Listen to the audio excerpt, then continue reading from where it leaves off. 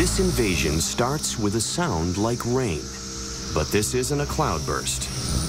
Once a year in La Crosse, Wisconsin, in early spring, the mayflies appear. Mayfly clouds can cover an area of 4,000 square miles. They're so dense, they even show up on radar. As many as 18 trillion flies come out to play. The mayflies emerge from rivers, where they spent the last year underwater as larvae called nymphs. They hatch when the water reaches a temperature of 63.5 degrees Fahrenheit. As adults, they'll only last a day or two. Their lives are so short, they have no time to eat. They don't even have functioning mouth parts. Mating is their one and only reason to live.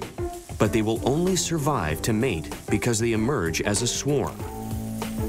No predator could gorge themselves on this many flies. Mayflies navigate instinctively, using the light of the moon. But these days, that presents a problem.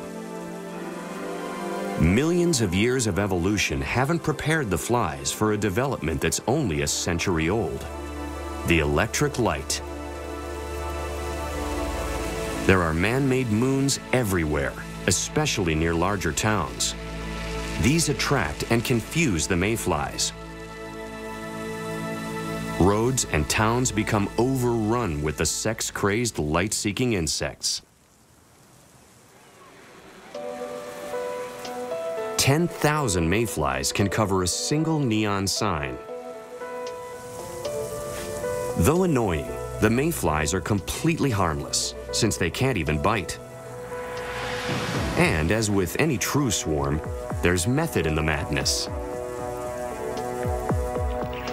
In the mating dance, males fly up and down. Females fly horizontally.